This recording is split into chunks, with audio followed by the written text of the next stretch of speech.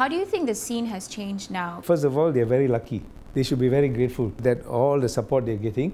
So they should just go out and try to deliver what is expected of them. When our team wanted to go overseas for the Southeast Asia Peninsula Games or the Olympic Games, the poor officers in the federation had to run around raising funds, holding flag days in street corners or holding a dance or, dinner and dance or going and begging money from some philanthropists. And then when they're short of money, they'll ask the athletes to contribute some. So this is how it used to be.